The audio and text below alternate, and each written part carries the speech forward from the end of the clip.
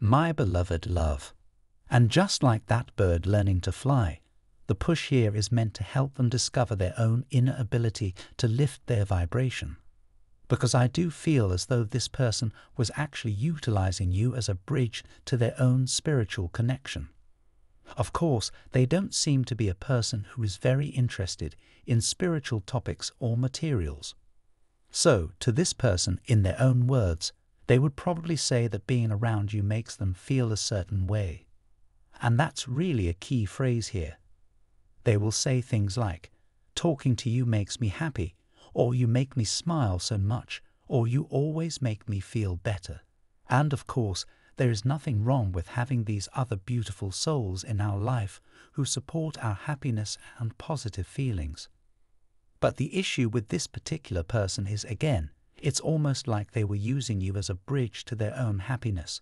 And the thing about it is, I feel like this person wasn't even really appreciative of you or grateful to you for being that bridge, because they were not even consciously aware that they were using you in that way. And I get that feeling as well from your energy. Whoever I'm speaking to here, you may have felt very used by this person or by whatever this situation is that's coming up.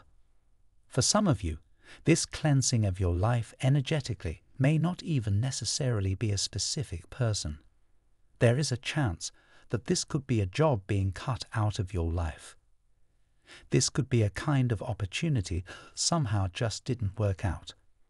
Whatever this thing is, though, what you need to know is you are being divinely protected.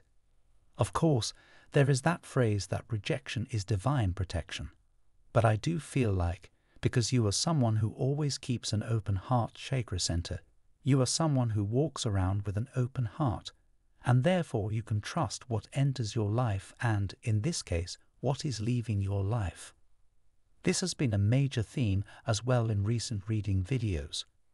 Those of you who do tune into our Monday, Wednesday, Friday collective readings are very much aware of this kind of Queen of Swords energy, this cutting people out or the divine cutting people out of your life kind of energy that's been coming through recently. If you are new here and you aren't familiar with my reading style, I do channel general collective readings on Mondays, Wednesdays, and Fridays at 12 p.m. Eastern Standard Time. So, I do recommend tuning in on those times and days if it feels aligned for you, because we also have a live chat feature during those events. The live chat is particularly powerful because this is where we can all interact as a community, and of course you are all co-creators here, sharing your own beautiful unique soul frequency with the channel. So, by doing that through the live chat, we are actually, in a sense, manifesting for each other, mutually uplifting and supporting each other at that vibrational level. Type yes if you believe in God. God bless you.